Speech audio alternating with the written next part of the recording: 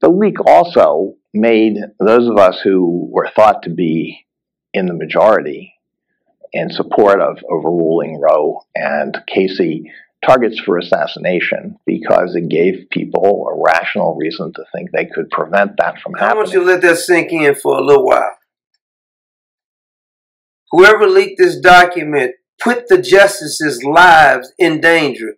One fellow was on his way to take Brett Kavanaugh out, and Merrick Garland did nothing.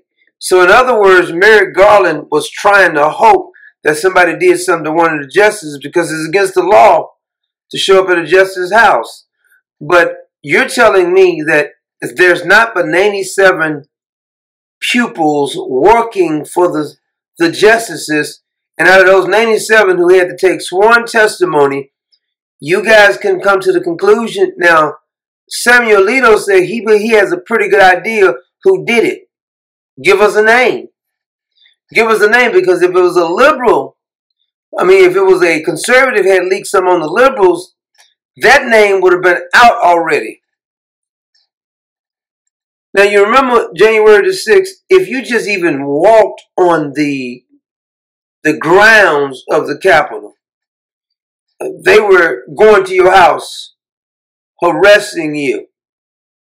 If you use a debit card close around the Capitol in Washington, D.C., the FBI was coming after you. But you mean to tell me something as pressing as a Supreme Court justice possibly being assassinated is not of importance?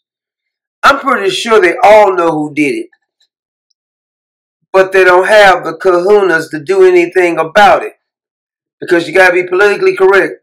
I'm willing to bet my right arm, if a conservative had leaked something, which I don't think a real conservative would actually leak something from the Supreme Court, but just say for argument's sake, if they had leaked something, that name would have been out 6 months ago.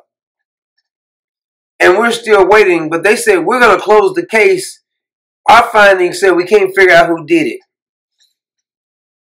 All this technology we have, you can't find out who. When the fella so-called leaked that information about Ukraine, you went and found him mighty quick. Do you really think they don't know who actually did it? And just think about that. Alito admits that their lives was in danger. Everybody knew their lives was in danger.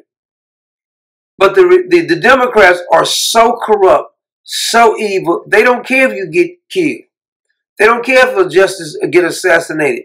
But you better not hurt nobody's feelings online, because those are grounds to get you removed. And you're telling me now that you know who it is and we can't find out who it is? Why is that person being protected? I'm 100% sure they know who it is. 100% sure. And that means they perjured themselves by lying under oath saying they had not done anything. We know who did it. We can't even get a name. This is why we're always losing. Because the people, I guarantee you, it would have got leaked already. The name of that leaker would have got leaked already. What was it, Politico?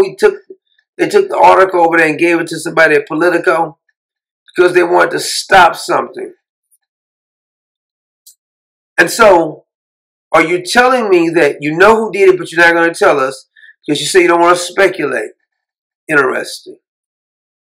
Whenever the Democrats do something, whenever these liberal nut jobs do something, there's never consequences. The lockdowns wasn't a consequence. The line about the lockdown, the vaccination, the masks, open borders, there's never a consequence. Lying under oath, James Comey.